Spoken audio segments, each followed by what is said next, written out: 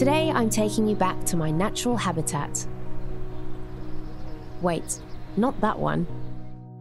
This one. The racetrack. But this isn't just any racetrack. Set on a 328-acre plot in the Midwestern United States, Indianapolis Motor Speedway firmly holds a position at the heart of high-performance racing. The Indy 500 is a thrilling spectacle that features some of the fastest machines to ever cross the bricks. Each year, it's all about making the cars smaller, lighter, and faster, which takes months of advanced planning, design, engineering, and of course, simulation. Join me as we take a peek behind the scenes to find out what enables these champions of speed to compete for glory year after year. I'm Miss Emma Walsh, and this is Driven by Simulation.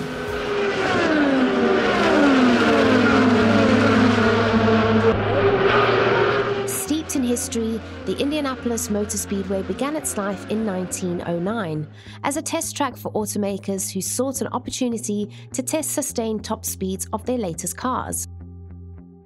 Naturally, it only took 2 years to shift casual speed trials into what would become one of the most famous motorsport events in all the world, the Indianapolis 500. The stakes are high at Indy, with over 300,000 spectators in attendance and millions tuning in from home. You either win big or fail big. This puts immense pressure on the race teams, from engineering to the garage to the pit lane and the drivers, to deliver, tune, and pilot a top finish. Today I'm in the pit lane with Honda Performance Development to find out just what it takes to compete in this storied setting. John, hi. Hi, how are you? Yeah, I'm really good, thanks. I'm super excited. It's my first time ever at an Indy race. I think I chose the right one to come to. Oh yeah, this is the race for IndyCar. The race. Tell me a little bit about your role at HPD. What do you do? So at HPD, I'm the lead of the Aerodynamics group. So basically everything you kind of see on the IndyCar, everything that kind of air flows over, we're kind of responsible for getting information to our teams and really understanding it to help them make the best decision possible. Yeah. See, aerodynamics is super important. Yeah. You want the car to be faster, you want to win. Yeah. What are some of the problems that you face with the race cars, and how do you use simulation to help those problems? It's really understanding, like when you're here at the track, the boundary conditions change so much. I mean, the temperature changes, the wind changes. Yeah. The track temperature changes, so the tire responds differently. So for us, it's really trying to use simulation to try to understand all these different variables, but also control the variables too, which simulation does very well. You know, we can come here to track, we can measure data, and in simulation, you could theoretically match the exact same conditions that you see here at the track in your simulation to get the same, potentially get the same aero numbers, really. Yeah, so you're throwing a whole bunch of stuff into it, giving you the best outcome, and it's saving you loads and loads of time. Yes, yeah. The real benefit of simulation is, like, as opposed to, we do a lot of wind tunnel testing too, but wind tunnel testing, we can only be in there so much, right? And we're limited on the hours. Yeah. Really, the simulation is just really a matter of how many CPU can really throw out the solution. We can really do it anytime. So we have, guys sitting back in the office that if we have something that comes up here this week, we can ask them, hey, can you take a look at this? Can you try to run this change?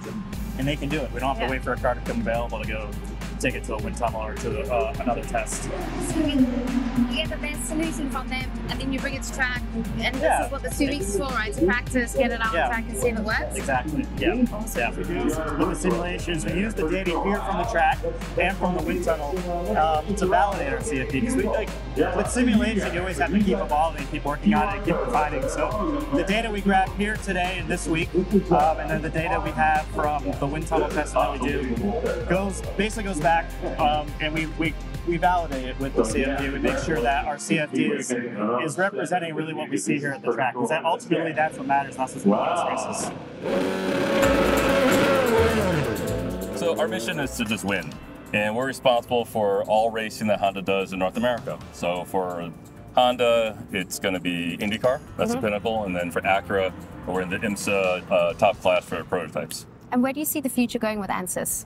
So I think it's incredibly important these days where we are able to simulate. The days of it's making a part and testing on track are gone. It's way too expensive for us. So just as part of people development and as part of technology development, it's important that anytime the engineers come up with an idea, that they have an opportunity and the right technical partner and the right technical package to simulate this in a virtual environment. And then we can take the best ideas from that and then make the parts and go testing with it. But it speeds up development. Yeah. It makes things more efficient. It lowers costs for everybody involved. And also, more importantly, it helps develop everybody with an HP and Honda. You know, that's just the next cutting edge for the future. It is all about winning. But let's take a step back from the track for a moment. All the way back to where these cars are first conceptualized and developed. Resting upon a sunny mountaintop in Southern California, we find HPD headquarters.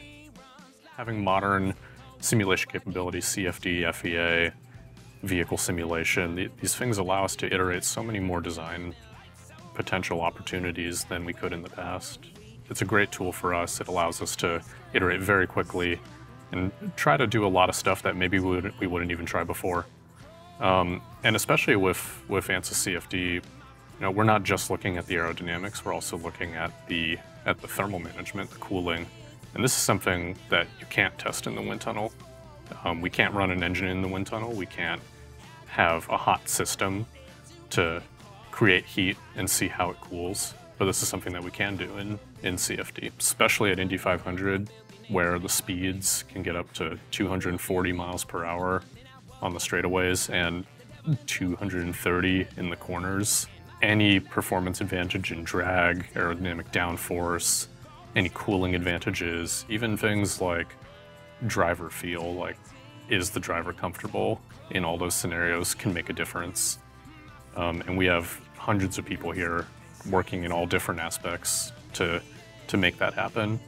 We provide information to our drivers. For example, how do you drive at high speed when near other cars? There's a lot of talk in motorsport about the dirty air and how it affects how when you're behind a car, your aerodynamics become worse. Your drag goes down, but also your downforce goes down, makes the car harder to handle. Providing our drivers with simulation information to tell them this is where you should drive if you want to set up a pass on someone is incredibly valuable. Recently, we partnered with Ansys and other hardware providers to develop a multi-car pack running simulation of Indy 500. And this is by far the largest simulation we've done here. And normally without this kind of hardware support and Ansys support to help us develop this and validate it, we probably would have never pursued it. We found that after the lead car, for the most part, the performance of all the successive cars, while reduced compared to the lead car, was very similar to each other. That might have had a psychological effect to help our drivers kind of feel like, no, you're not at a supreme disadvantage being back here. You just kind of have to work your way up the field. It really is incredible to see how much testing and iteration goes into these machines. But you know, I'm a racing driver at heart, so I need to know just what the drivers are feeling when they jump into that cockpit. So CFD is a massively important tool that we use as a team. So whenever we go testing, A, it's really expensive. B, the conditions vary greatly. And so we like to, especially the clever guys back at the track, they like to be able to have everything very, you know, conditions being the same and like very back to back, so it's accurate, because we go out there and we might get a tow, the weather might be different. So for us, doing back to backs on aero stuff, for example, is not as accurate as we can do CFD. Yeah. So we can run through also a lot more things a lot quicker and a lot cheaper. Yeah. So what we tend to do is we use that as a background tool, and we do all of the work behind the scenes on that, and then we come to the track, and the things that we found to be good, we will back to back and double check and then see where we go from there. Unfortunately, nowadays we don't have much practice time in motorsport. We're getting very, very tight on how much days we can test stuff and try and improve our setup, and especially aero balance and all that stuff. And for the Indy 500, it's huge. We do a ton of simulations. It's basically like we're putting the car on track without being on track, actually. So yeah, we take a lot of information from that. We try and develop new aero stuff for when we're on traffic. So yeah, it's just helping us a ton to try and win more races. Making you faster. Yeah. Making you win. Yes.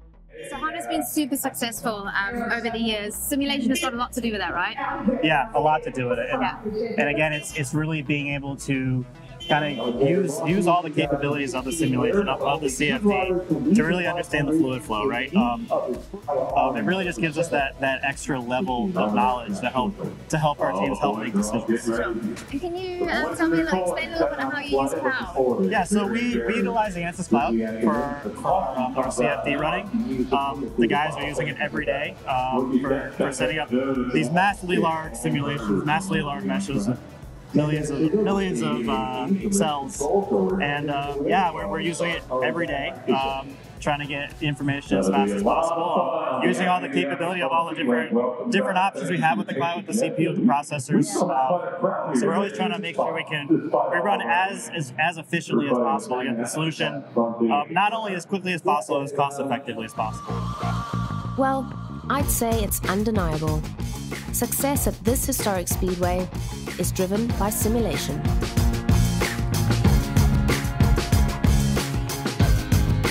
Join me next time as we get an inside look at crash safety with one of the hardest running motorsports to ever hit the pavement. I'm Miss Emma Walsh, and this is Driven by Simulation.